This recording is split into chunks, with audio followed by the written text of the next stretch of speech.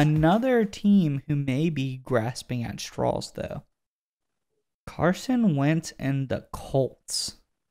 Uh, so I believe more or less the quote was Frank Reich when asked about Carson Wentz being the starter next year. He didn't say yes. He didn't say no. He kind of danced around the issue. But I think you had a quote from last year when Reich was asked the same question about Phillip Rivers. What did he say then? Right. So this was after the Colts lost in the playoffs to the Buffalo Bills.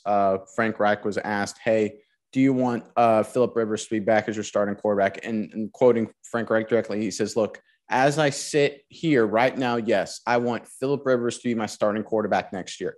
He was right up front, right out with it. Hey, I want Phillip Rivers back. Obviously, Rivers retired, and they traded and brought Wentz into the fold. As you mentioned, he was not nearly as bold and declarative when it came to getting Carson Wentz back. Yeah, very non-committal, dance around the issue, so to speak, and it's something that seeds sows some doubt into your thought. And if you're Carson Wentz, you got to think, okay, what's the issue? Well, I think we know what the issue is. Wentz has been hot and cold all season, and in the most important game of the year, a win and in playoff for the playoffs, Wentz threw up the biggest stinker of a performance that you could possibly do. In the QBR realm, 100 QBR is fantastic. A 50 is average. But in the most crucial game of the season, Carson Wentz put up a 4.4 QBR, which is probably about as bad as could possibly be. I mean, what do you think about that? Against the Jaguars. Yeah, against the worst team in the NFL. Yeah, one of the worst teams in the NFL. Number 1 overall pick, Jacksonville Jaguars.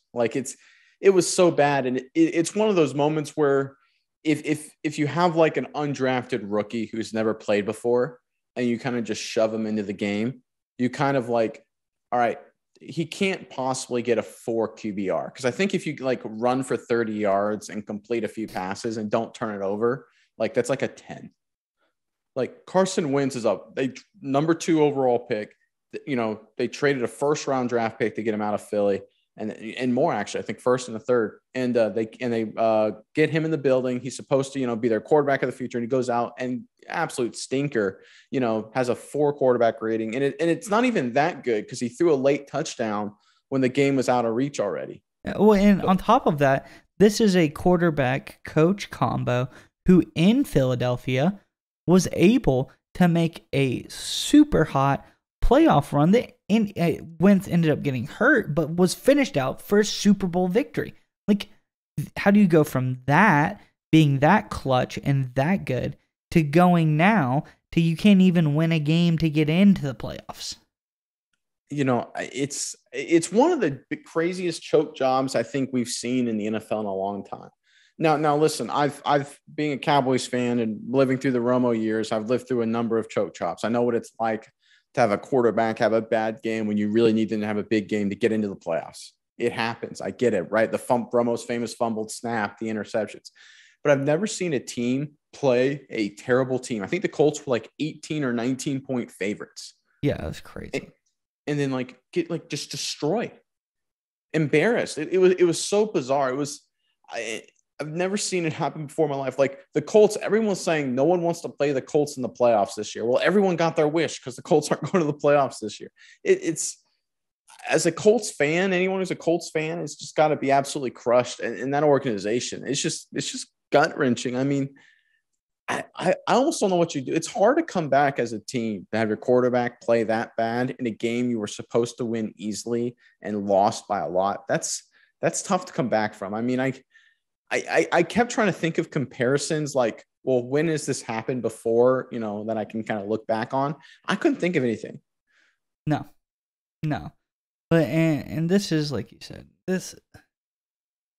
it makes you wonder. Reich is a good coach, in my opinion. I think he's a pretty good coach. And Wentz, the performance that Wentz put out seems to be the problem here. And I don't foresee them sticking with Wentz. I think they try to, get some competition in that QB room and move on for them if they have anyone who's somewhat serviceable, because he doesn't seem like the same kind of player he was after his injury. No, not even close. This is really bad, and it's kind of ironic the way Frank Reich is basically treating Carson Wentz like a redheaded stepchild right now, because it's deserved in more ways than one. Yeah, but